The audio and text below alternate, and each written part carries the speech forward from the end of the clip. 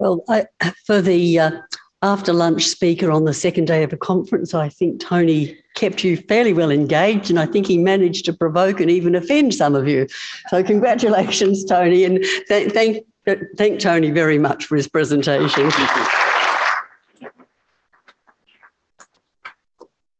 Our next speaker is Dr. Robyn Alders, who started her professional life as a vet. 30 years ago, she began working in developing nations in sub-Saharan Africa and Southeast Asia, setting up infectious disease controls in animals in rural areas, which was an important part of food security and poverty alleviation. She's much publicised and lauded, and Robyn was awarded the Kerr Stephen Medal by the Australian College of Veterinary Scientists for her work. She was also the inaugural recipient of the Mitchell Global Humanitarian Award. She now runs a merino sheep farm in the Southern Tablelands. Please welcome Robyn.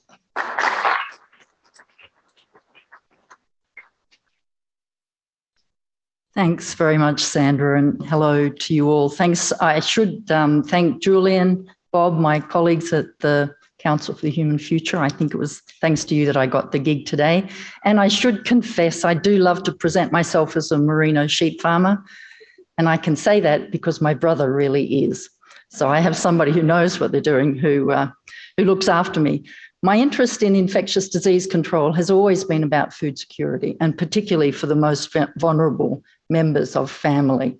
But the title today is Valuing Food. Tony, and thanks for a great talk, mentioned economics. And if we don't fix our economic system, we're not going to figure our way out of the conundrum that we find ourselves in. I would also like to thank Professor Mortimer Shane. Wonderful welcome to country. It is amazing that you do continue to welcome us, and I'd like to acknowledge all folk of Ngambi peoples, past, present, and future. Thank you for allowing us to be here. So these are, my dual passions. I've spent over, close to 30 years working with village chickens, Indigenous birds, and I work with them and their owners. Really important, particularly for women. And yes, my passion, I've come back to Australia, the village chickens of Australia, the merino sheep. Everywhere you look, you're generally going to find some, and they're on Gundungara country to the north of Crookwell. So this is a great picture, and it reminds me of the journey that has happened while I've been growing up. When I first started this work, we all talked about food security. Now we talk about food and nutrition security. What's the point of growing food if it's not going to nourish you? Or harvest food if it's not going to nourish you? I love this photo, these children, and you can see the young boy at the front here in central Tanzania has got some white powder on his hand, not the sort of white powder you see in Sydney or possibly here in Canberra, but this is from the fruit of the baobab tree, very high in vitamin C, like having sherbet. It's wonderful. And unfortunately, in most of the work that I do, talking about food and nutrition security, Indigenous plants and animals are very rarely mentioned, but they are important and they are highly nutritious. So this is, the definition has just grows every year. It gets longer and longer. This is our current definition from 2012 that explains what we expect if we're going to deliver food and nutrition security. We've seen this image before. I apologise to the men. It could equally be any other gender represented here. We've all got this problem. So here we are in Australia. We love to talk about being the breadbasket of the region, how many millions of people we can feed, but we're not even doing a good job here at home. So we have a growing population in many ways, not only in number, but in size, and it's a problem. And we're seeing it now occurring in our youngsters and in our adolescents. It's costing us a lot of money. We know the pressure on our health systems and what that means for other sectors that have to get a bite of that national budget. Particularly in women of reproductive age, we have a problem with anemia. I like to think that if men menstruated, we'd actually do something about it. Yeah, it's amazing for me. Very few animal species menstruate. Maybe that's part of the problem for our nutritionists. Rats don't menstruate, mice don't menstruate. So it's not reflected in our animal models for nutrition. But it's a serious problem, and women are constantly fatigued before it. They keep on going, but a lot of them have a problem because they're not getting enough iron in their diet. Sadly, people who are obese or overweight often are deficient in micronutrients. So they're getting a lot of calories, but they're not getting that quality nutrition, those nutrients that they need for them to have a healthy life, partly for this reason. This is people between 18 and 24%. On average, 40% of their diet is junk food. That's an average, so that's telling you that some people are eating a lot more than that, which is really a great worry. We know that food insecurity is growing in Australia. It was a problem before COVID. It's now a huge problem. And the other factor that we have to take into account is where we are. We just saw that magnificent map of rangelands in Australia. Rangelands is not where you crop. We have very little land that was suitable for cropping. Most of it, or a lot of it, now has houses built on it. So we don't have a lot of land. We need to think, and we're different. In the US, they've got 19% arable land, so that the diet that's going to be sustainable for them is going to look different to the diet that might be sustainable for us. So economics. As I did my PhD here at ANU, I shared a house with 3 economists. We're all still friends and we're all still arguing. But this is economics. So you can spend $3 and get 2 litres of milk. You can spend $2.40 and get 2 litres of cola. This is what the serving suggests, what the nutritional information is. How many people look at nutrient information when they buy food? Yo, fabulous audience. When you divide that by $1, what are you getting? So let's, pretty equal in terms of energy, but let's skip down. Let's have a look at protein. Getting quite a bit of protein in terms of your daily requirements from milk, and have a look at calcium.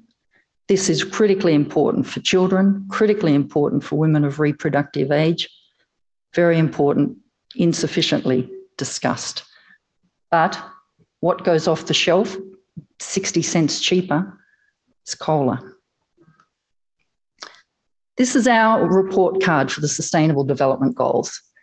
I travel internationally. People are very familiar with Sustainable Development Goals, and I know in this audience you're all familiar with them. They are very rarely discussed in the wider Australian community. I've not heard them discussed in relation to our yet-to-be-called federal election.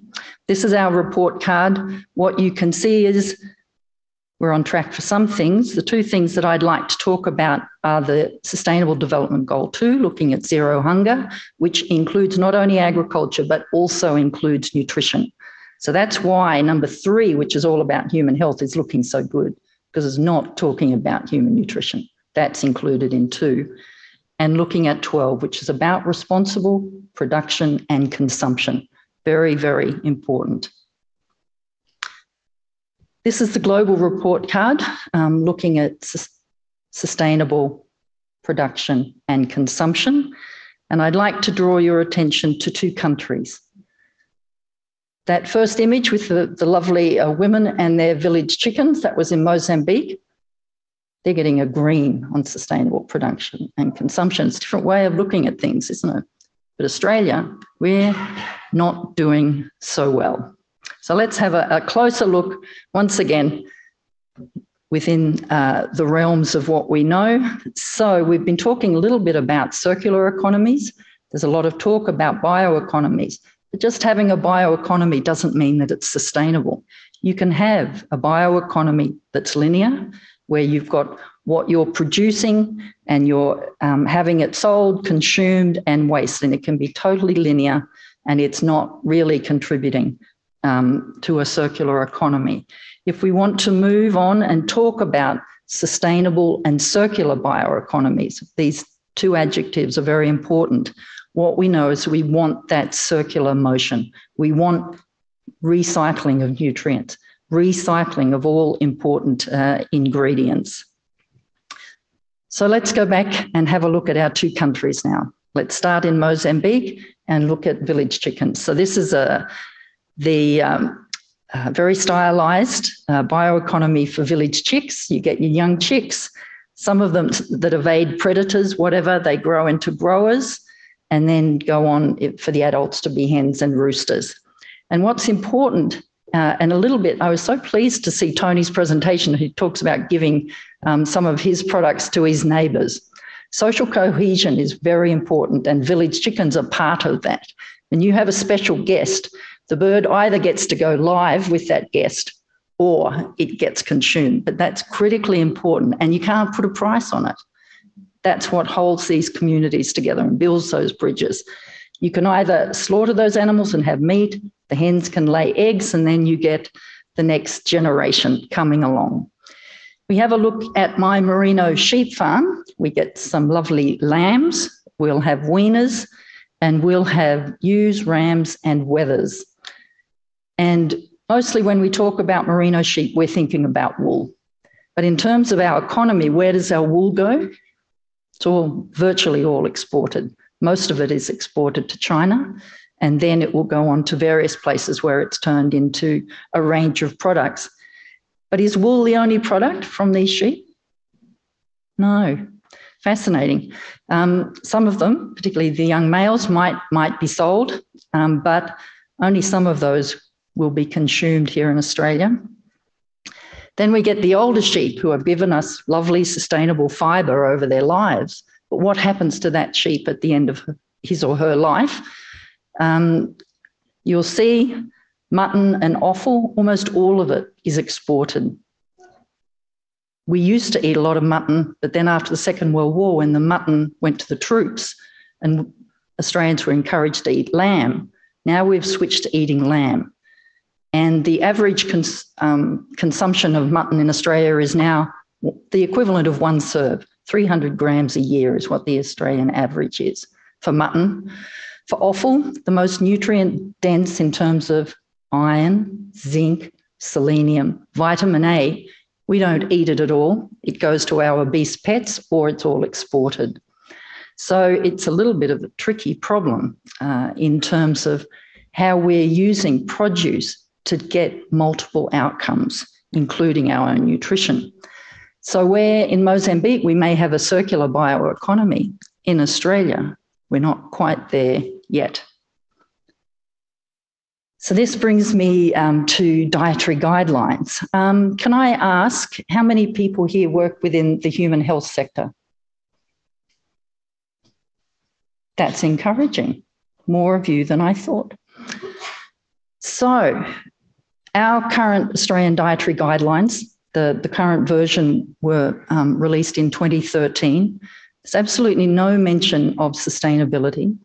And the foods that are mentioned there are based on those that are regularly consumed. There's no mention of what we could consider consuming that's nutritious, that's available, that may help us to close that circle. It's what we do eat.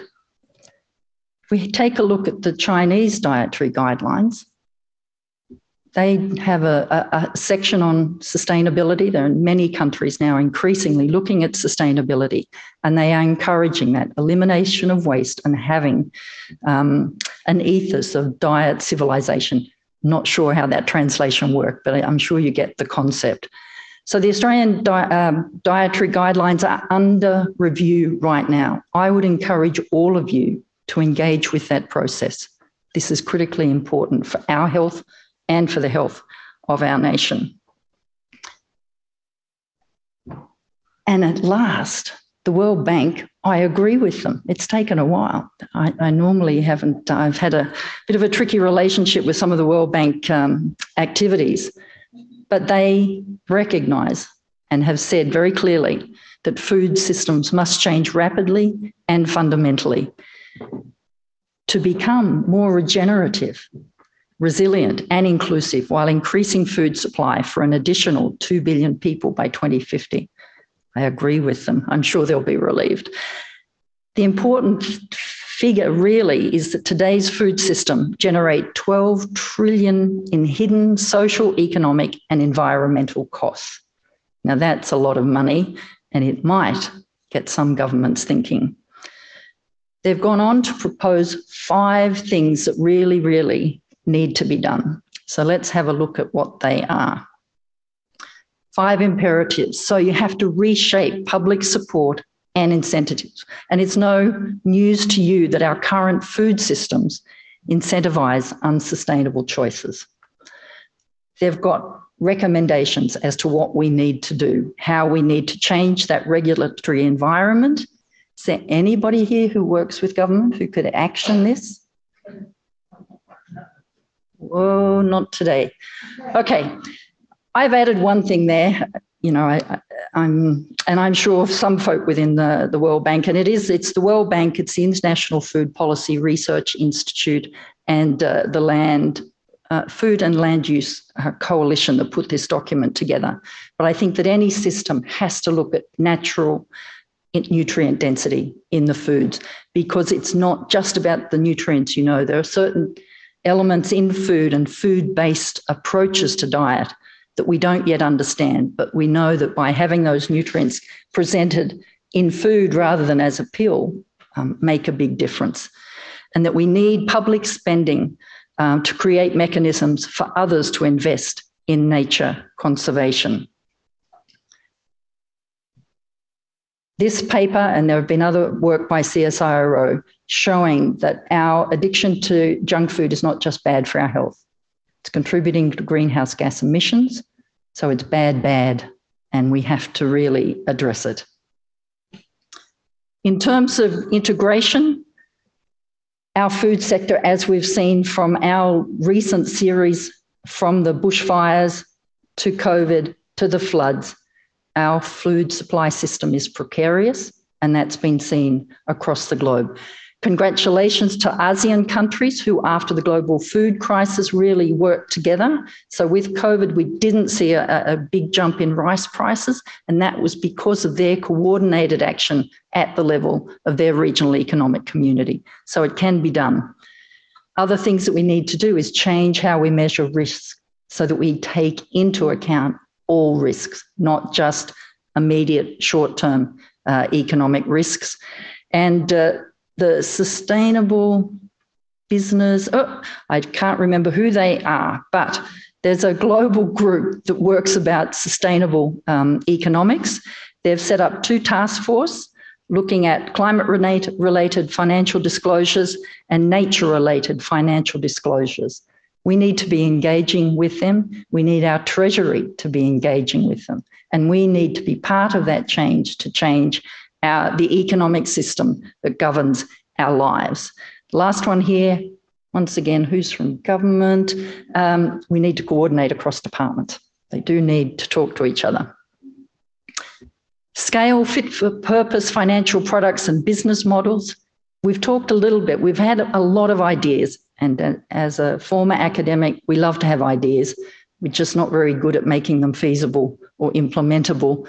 And it's those transaction costs. So it depends what you come up with. Is it going to be feasible? And how can you make people make those changes while our economic system is also transitioning, because it's not there yet. But once again, a range of things that can be used, and having finance institutions, but at the national, regional and international level, that are able to use their capital as drivers to support these changes that we need. We need to have to take into account and value sustainable practices. So how is it here in Australia that those farmers that have led the discussion have demonstrated to us that it's possible? How can they be truly rewarded and then have that as an incentive for other farmers to make that shift? Secure, equitable food systems, really important. Once again, we're seeing growing inequity in Australia. It is shocking, the levels of people who now need to seek assistance in order to be able to feed their families. There are things that can be done to deliver equitable food systems, both within and between countries, looking at social protection systems across the society, and food is a crucial part of that. And for companies, fair work, fair reward for work done, absolutely. And to enable people and producers, farmers and producers, to maintain their livelihoods and invest to improve sustainability and to be the stewards they want to be on their land. Strengthening food governance, part of the discussion. And once again, I hope, where are those non-existent government representatives? I do hope that we're engaging with this process. It is incredibly important. Things that can be done. Now, this is interesting that this group has suggested that we need a new body to coordinate it. They agreed with that idea. There was a lot of pushback. Many feel that it should be possibly that the Food and Agricultural Organization of the United Nations could be reimagined and realigned to drive this process. But somebody's going to drive it, and we should be part of that discussion as to how it's organized. And certainly to reform trade barriers and to get investment in infrastructure in underserved areas. It's almost like this was written for Australia, isn't it? Yeah. So thank you very much for your time. I commend to you an article that we wrote a couple of years ago that talks about One Health, Zero Hunger. One Health is an all-encompassing, interdisciplinary, intersectoral approach that tries to get people to think along systems line. For here in Australia, I think about One Health dreaming, because I have a feeling we don't need the term One Health here. We have another concept that's been here for several thousand years that could help us in this journey. But fundamentally, thank you for your time, and we absolutely do need to work together.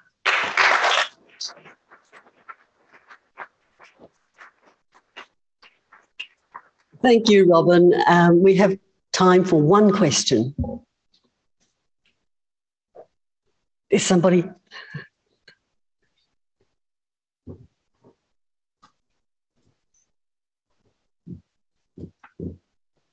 Congratulations on your award, and I too also acknowledge the allodial title rights that Shane Mortimer and the Ngambri tribe have in our region. My question is about Africa and how you helped household to household. And I'm just wondering, I mean, if you could do that to Africa, then why can't we do it to Australia?